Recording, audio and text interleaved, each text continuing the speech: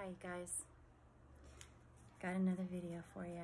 There's a lot of craziness still going on in the media. It's going to be a little background noise here because humanity is still trying to flourish, and that's good. People are moving in, moving out, kids are playing. Things can be still good.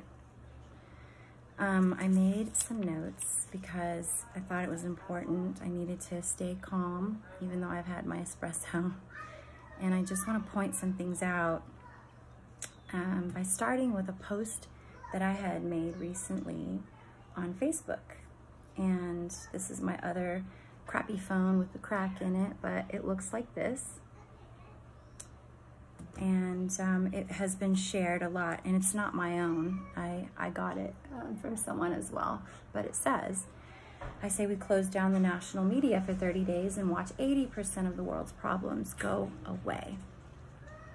A lot of people liked it, but then there was this guy, and since it was a public post, I don't know who this guy is, but he says this: how stupid can you MFs be? The media only reports the news. What we need to stop listening to is that lying, ignorant ass president. And the first thing I thought was, whoa, divide and conquer. Man, you fell for it. There's no reason to attack anyone who supports Trump or doesn't. Like, we're talking about the media, right? It's very easy to go, it's that guy. It's very easy, but they have other people behind them with bigger agendas that are not always in line with the Constitution. I'm just saying. We've seen it over and over and over. And I used to be all down the way Democrat, just vote straight Democrat, boom. And then one day I was talking to a couple of my Republican friends and, you know, trying to have a logical, emotionally balanced conversation about our opposing views. And they said, well, hang on, you don't like government all up in your business.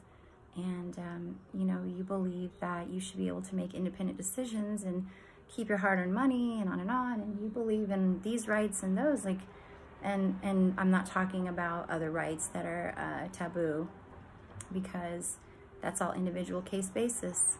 So it kind of went back and forth, and they said, so basically, and I'm like, stop. No, that was my phone. I said, no. Eventually, I realized I am neither Democrat or Republican. I once thought I was libertarian, but really, I just decided to just get rid of all the clutter and say, I can't stand the divide and conquer. I am a spirit having a human experience, which is another post I made. And a lot of people jumped on that one and said yes. I said, raise your hand, and a lot of people said yes. And I'm glad to know those people. So anyway, going back to the post. Sting was right, though. We are spirits in the material world, and there is no political solution. Okay. So, going back to the post, you know, I didn't know who the guy was, and so I did a little research on him, and I found some information, just a little bit, you know, and I said, okay, cool, this is who I'm dealing with. And I said, so hi, I see you are a proud, blessed family man. Let me start by saying that anger won't lead to the kind of example the younger generation will benefit from, although I too have been known to rant. But that said, critical thinking is essential, and I do understand your feelings about the president. His ego is definitely his downfall. Let's just start with that. He can be very, very offensive. No doubt. Ultimately, the only thing we keep witnessing about choosing sides, however, is divide and conquer, and it is working like a charm. I'm sure if you were in a room with anyone who likes this post, you would find that many, if not all of them, are genuinely good-hearted and highly intelligent human beings. And it's true, because I know a lot of them.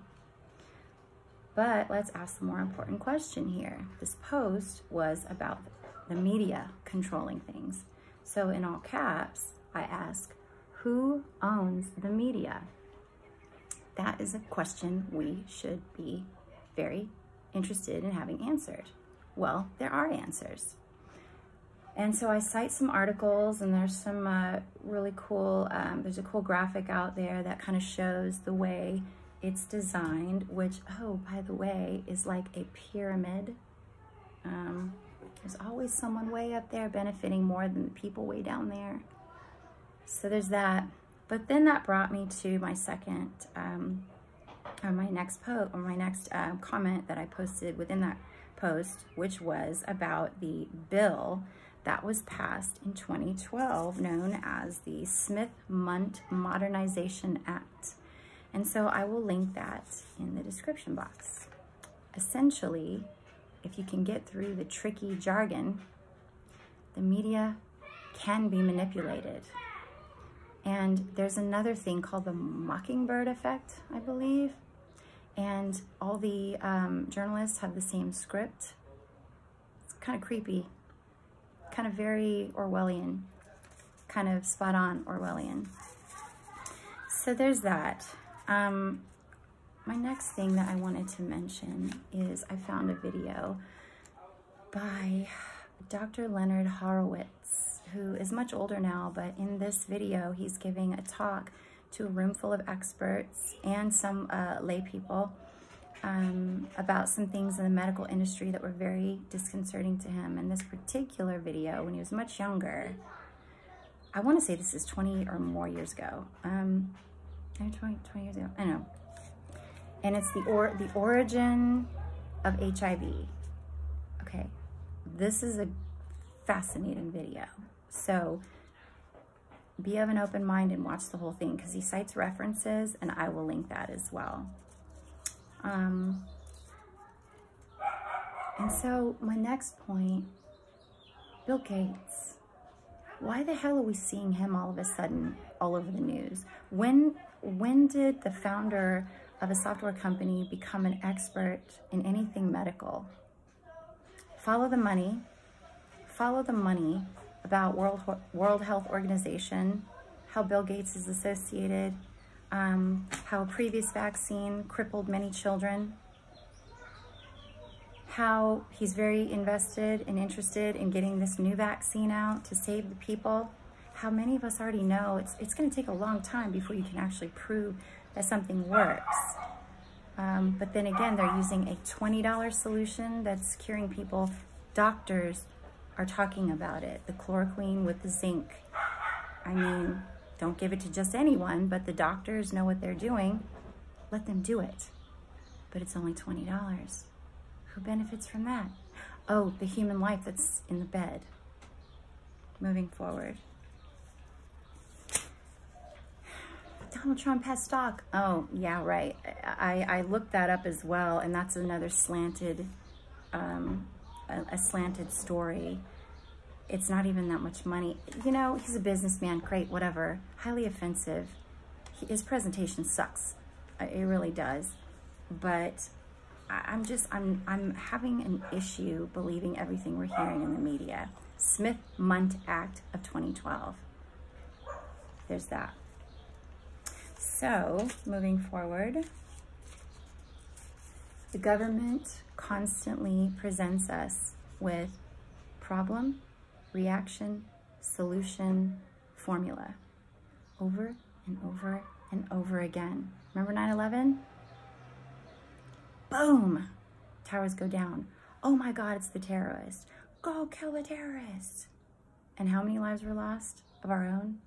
And then, oh, were there any weapons of mass destruction? Were all these people actually who, what's happening? What's happening? Oh my God, my son is dead. My daughter is dead. Or disabled for life. The fire marshal, the chief fire marshal in New York at Ground Zero actually interviewed with an unbiased news source and said there were explosions in the basement of the building. What happened to building number 7, by the way? Nothing like that. What? Zeitgeist is another good one. I'll link it. So, problem. Let's do our own problem, reaction, solution formula, shall we? Problem. We're being lied to. We're being lied to at every turn. We're being manipulated. What should our reaction be? Demand the truth. Go seek out unbiased news sources. They're out there. I'll dig, I'll find a few, and I'll link them below. Solution. Who do you believe? Yourself, your inner guidance, your soul. Speaking of Dr. Leonard Horowitz, from the thing I had mentioned earlier about the origin of HIV, he all of a sudden did a 180 and started becoming the front person in the foreground of healing DNA through 528 hertz healing tones, otherwise known as the miracle tone, the love tone. The earth itself vibrates at a specific level, and our human bodies, we react and respond positively and negatively to certain hertz levels. The 528 hertz tone is amazing. And you guys, I used to smoke lots of weed when I was a teenager, before I had kids. Smoke weed, couldn't handle it very well because my DMT was like, food, dinosaurs and shit were in the room. And I was like, I gotta eat a cheeseburger and get out of this. I don't like it. So I couldn't handle it. But I listened to, you know, old Metallica and Slayer and Megadeth. And, you know, then it went into like 80s underground stuff. And I, you know, like I used to listen to the heavy stuff, really cool heavy beats. And, I've been all over the musical spectrum, and I still enjoy a little like hard beat kind of stuff, you know, but the 528 hertz, when I really want to sit still and be mindful and do my deep breathing and find some inner guidance, that's my go-to, preferably with some, you know, ocean sounds or nature sounds in the background. That's my go-to. I can literally feel it, and it will heal the DNA. Just try it. You have your own vessel carrying your soul around the earth, listening to all of this bullshit that you're being bombarded with. Fear, fear, fear. But your soul is like, no. No. Listen to me. Your soul doesn't lie. That's all I'm saying. So it's pretty cool what Leonard Horowitz did with that one. The next thing that I want to cite is Hollywood. Now, again, I've met some really cool people in Hollywood, in the industry, and they're not all bad, okay? Like, you know, that guy says, or whatever. Anyway, True Lies, interesting. So, preemptive programming, that's a thing. How many times have you seen a movie and then you go, oh my God, what if? And then one day out in our real world, you see it and you go, oh my God, that thing is happening. Remember that movie? That's creepy. Wow, that's really weird. That thing is actually happening. No, it's not. No, it's not. It's preemptive programming. It's planting the seed to get you familiarized with it, so when they put it out there, it already feels like, well, been there, done that, so maybe like in the movie, I guess we could do this, we could do that. Have you all noticed the field day that Netflix is having with all of these fear-based virus movies? I literally canceled my subscription to Netflix once I saw that. And I'm all Gaia-ed out. Gaia TV, just saying. Some people may disagree with that too, but whatever, I like it. Rewired by Dr. Joe Dispenza. That's a great program. Watch that, Rewired. He explains the science behind rewiring the brain through practices like mindfulness and meditation. It's fascinating. So yeah, preemptive programming. That's been done forever and a day. It's like they're predicting the future. Someone told me the other day about a couple of Simpson episodes they saw, and I looked them up and I said, oh my God. So one was about Trump sliding down a slide, and then there's something about a virus. And this was a few years ago, and I don't know if it was when he was in office or not. I'll have to look. But the other one I saw Granted, the title of the video is shocking, and it should be, but it's about spirit cooking, and there is such a thing, and it's deplorable. And it's about the way that these horrible beings walking the earth actually treat children. Remember Ashton Kutcher in front of Congress? Unfortunately, he's talking to some of the very villains that are behind human trafficking. Just saying. Or pedophilia. We'll just start with that one. Don't get me started. I'm throw up in my soul. So, one of the movies that I saw that made me go, oh my God, we're being mocked, was The Kingsman, Secret Service. And I will link that particular scene. I was having dinner, a glass of wine, and I stood up during the church fight scene because Samuel L. Jackson, the bad guy, all the common people have these government-issued phones, and he suddenly says, flip the switch. And the SIM cards go, and the people start losing their ever-loving minds.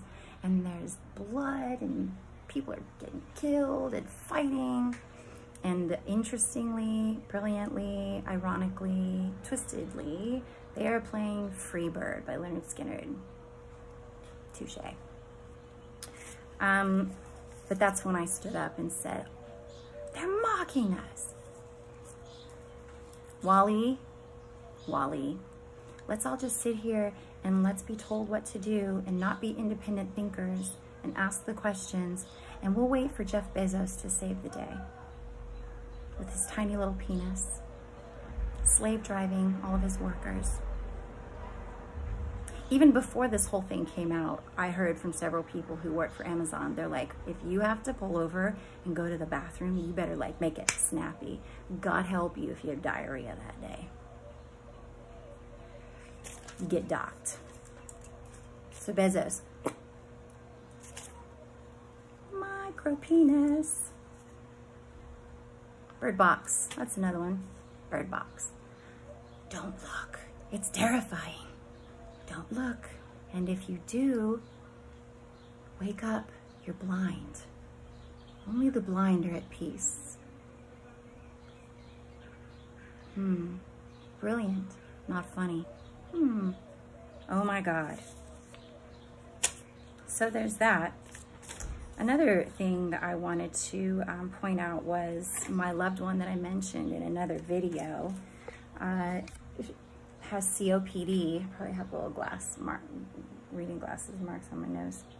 She has COPD, and so she went into the hospital in December of 2019, and she said, Melody, I know what it feels like to have a breathing attack with this, and this is different. This is more intense, and it's scaring the shit out of me. And I was like, then you need to go in. And so she finally did go in, and she learned a few things. One of which was that nearly all the beds were full in the hospital, many of them with people who were having breathing issues. She got tested for the flu. It was negative. She is really jovial and funny and quirky, and was making friends with the staff, and a couple of the nurses confirmed a lot of those people were also tested for flu. No flu. She found it odd that the doctors and nurses were all wearing masks, but I get it. You know, if you're thinking, oh my God, what's happening? No one's testing positive for flu. It's flu season. What's happening? You have to be extra cautious. So, you know, there's that. But then she also noticed that the intravenous medication that they gave her was not on her final bill. I think that's odd, don't you? Why wouldn't it be on the bill? I mean, I don't understand that. That seems highly suspect to me. So I'm going to leave you with this one last thing, going back to film, because I was in my kitchen the other day making my coffee concoction, and I thought about the scene where in Pee-wee's Big Adventure, he goes and he's going to get his bike back from Francis. And I thought, oh my God, that seems so fitting. Pee-wee represents the people. Francis represents the government. Francis stole the bike, took it. So Pee-wee goes over there and he knocks on the door. And the butler opens the door and he's asking where Francis is. And he's like, he's taking a bath. And he's like, oh, really? Where are they hosing him down? It's one of my favorites. It's so damn funny. Who's hosing down the government? Who's trying to wash away the bullshit? They are. Things are being implemented and then backfiring on them. And then this is how evil and ignorant they are simultaneously. So Pee-wee knocks on the door again after the butler slams the door. You'll see it when you click on it because it'll make you laugh. And there's a knock on the door, tick, tick, tick, tick, tick, and the butler opens it, and it's an automatic arm stuck to the door, tick, tick, tick, tick. And Pee-wee has averted their attention so he can go find Francis and get his bike. And so then he does find him, and he jumps on him, and, you know, there's that. So then I thought the father, Francis's father, and the butler are on the outside of the door while Pee-wee's throwing down Francis in the pool. And I'm thinking, so the father is gonna stay loyal to his son. He's like, what's going on in there? That's fine. So there is a lot of loyalty to the government, right? With no questions asked. No questions asked. It's the government, they're always gonna help us out. No, they freaking won't. Why do we give them money to tell us what to do? Are we not capable of governing ourselves? I think we are. The butler, who's the butler? The butler is the rest of the people who, you know, maybe they're looking to the government or working for the government or just observing the government, but they're curious. They're asking the questions, even though they're there ready for the, you know, the fight for justice, and they're remaining loyal to that belief, but they're curious. They don't say much. They just kind of sit back and watch. So watch that clip and see what you think about that analogy. Coffee epiphanies. I'm gonna go take a walk with the birds because I love them. And as I posted yesterday, literally, there were 3 little birds outside my window singing every little thing gonna be all right. Peace out, you guys. Thank you so much for listening. Subscribe to my channel, share it if you would, comment below. Comment about any movies where you had that moment where you're going, oh my God, oh my God. Just saying, we're free-thinking individuals. That is the last thing that we should want to have taken away from us. But it's playing out on a world stage. We have to unite, consciously unite, get our collective shit together, stop fighting with each other, stop choosing sides. Last I checked, we're all human. Most of us. Much love.